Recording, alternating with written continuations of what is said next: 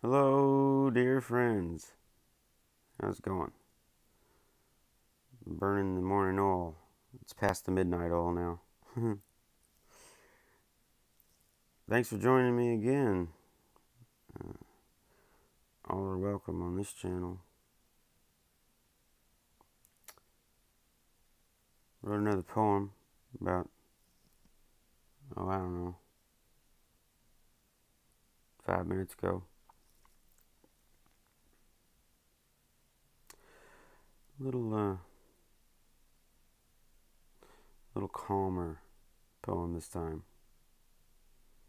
A little easier to stomach, maybe for some of you. And what can I say, man? It had to be done, and now it is. So there it is, as the saying goes.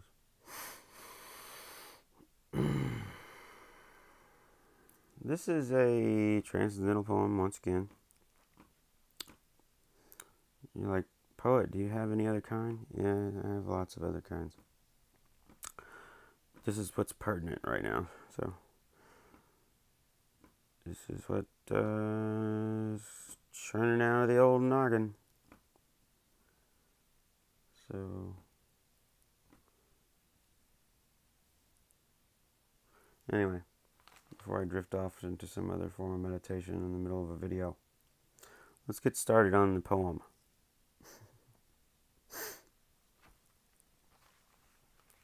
Oh yeah, I gotta figure out a name. I forgot. I always forget to name them, because it doesn't matter what the name is. The mirror of self. The shattering of the mirror of self. The singularity of God's consciousness. The saying goes, I can't read my own writing. The story, not saying. Get your head out of patterns of logic and read the paper. The story goes, God was but a singularity, Om. Perfect, still, and at peace. It was everything. He was everything. It, he, she, it was everything. Had one totality, one essence, one soul, and absolutely no problems. Yeah, I didn't find that funny when I wrote it, but I read it back to myself now, and it's really funny to me, and I'm not sure why, but that's cool. It's part of the process. And absolutely no problems. Such a thing as problems was not even a concept or a possibility within existence at that point. It was just still, calm, peace, infinite. Is God, after all this time and speculation and mystery, just a yogi off in some parallel dimension who lost his still point, its still point in meditation? Just lost the still point in meditation and is experiencing the chaos of thought and its infinite patterns. Is God just now finishing up the equation and only now coming back to the rippleless plane of existence? You know, like a ripple, like a pebble in a pond, like they say, you throw it and the ripple spreads. But at least the concept, the theory is, not my theory, I'm just expounding upon other people's theories. The theory is God consciousness is rippleless. It's just a still pool, right? So every thought is a rock you drop in the pool, and then the ripples spread throughout consciousness. But in God consciousness, it was stillness until somebody dropped a rock, or the mirror shattered, and it split into, like all the little pieces of the mirror, or shards even, and like we're all a little piece, we're all a shard. A little piece of God consciousness that broke apart somehow. No one knows for sure, right? This is just a concept. It's just a concept. It's a hypothesis that others have had that I'm, speculating on now. So, yeah, that's the kind of concept. It all broke apart. And then now we have all this. Good or bad, good and bad. It's all working itself out. Trying to get back to the still point. Maybe, who knows? Trying to get back to the state of stillness, the peace. Anyway, let's finish the poem. I'm rambling. But that's part of it too. That's part of my process. Coming back to that rippleless plane of existence.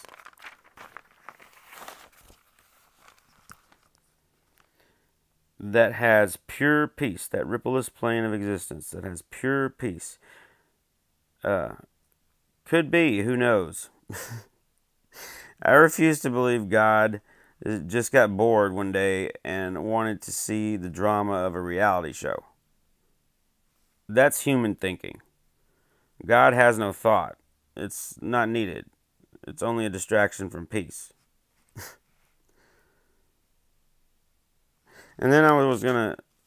This line came into my head. Can't you see it's right in front of you? That's a line from Nine Inch Nails song. Which, hold on, I gotta get some water. My voice is not gonna be real good. So I'm not really gonna try and belt it out like Trent. I'll just sing along casually. Hopefully it won't suck. Sorry. And I'm sorry, I forgot to take off my mala beads. I'm sorry if it's been banging against my necklace, my mala beads, the mic. I do one take. I messed up. I forgot to take my necklaces off. I usually just leave them on. Anyway, I'm rambling again. I was gonna sing this little song. Little big, first, last, alpha, omega. The name of the song. Ugh, oh, this is hard to focus. Come on, focus. Yeah, he wrote it. They did it like this on purpose, so it would be hard to see. You gotta think about that one. Okay. Can I even see it?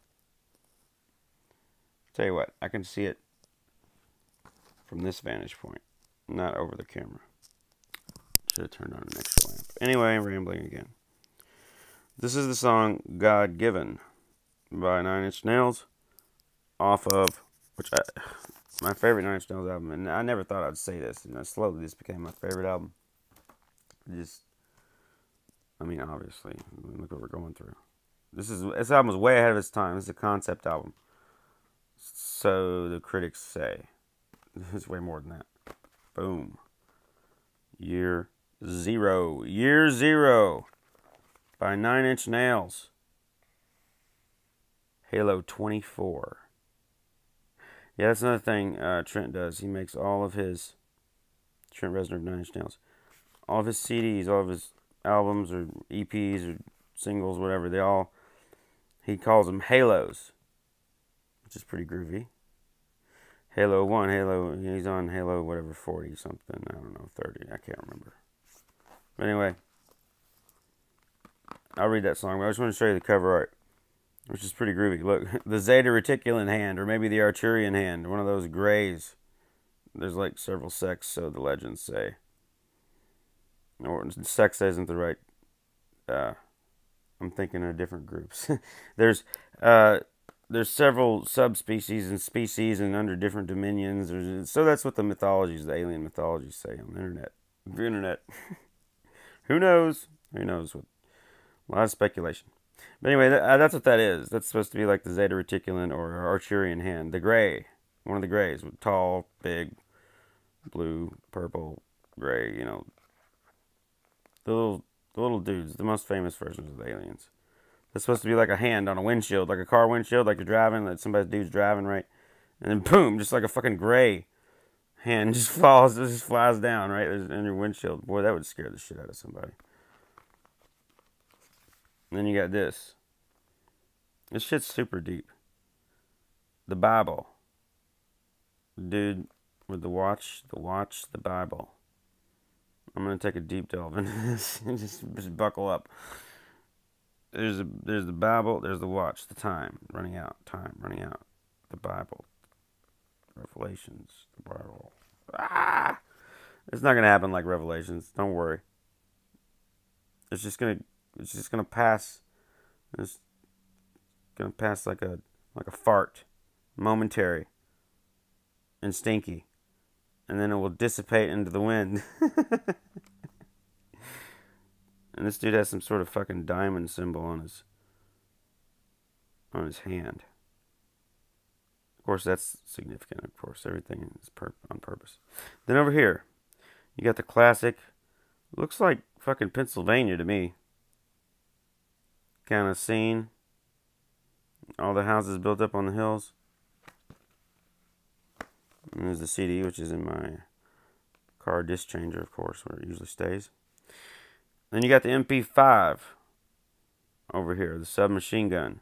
The most highly used submachine gun for urban pacification. Urban pacification. Of course, now most of the little whiz-bang, high-speed, low-drag, mall ninja badge wearers have, upgraded to the MP7 or the FMP 90 like the Secret Service uses. But yeah, so that's the most classic SMG, submachine gun, urban pacification, firearm, tool, primary tool. MP5 dropped a lot of motherfucking people with that. That thing has dropped a lot of bodies. A lot of bodies have been dropped with the MP5s. M4s have got them beat. The Kalashnikovs, they're the king. They have slain the most human souls. The Kalashnikov. But this is the MP5. Damn good submachine gun. Best they ever made. With a little, here I'm gun geeking out here. I'm not going to explain the whole goddamn apparatus loadout setup. But, yeah. You got a choice, America. You got the gun, you got the Bible. You got the gun, you got the Bible. The Bible, you got the watch, you got the suit. The gun is just the bare arm. Bare arm. Bare arm. See? The arm's bare arms. Ah, it's starting to make sense. Zeta Reticulum's like, no, fuck that shit. Your duality is over, bitch. Put it to bed. The Arturian Council. That's what the alien mythology. That's what that's suggesting. The Arturian Council's like, no, bitch. Stop now. This is where it stops. Enough is enough. Then on the back, look at this shit. This is supposed to be the contrast, right? There was the Pennsylvania landscape on that picture before. Well, this is the other. This is the diametric opposite of that. This is you can have the yin, you can have the yang. How you want it, motherfuckers. We're going with the light, alright? Just suck it up and move on. Let go of your goddamn hate. It's over. It is over.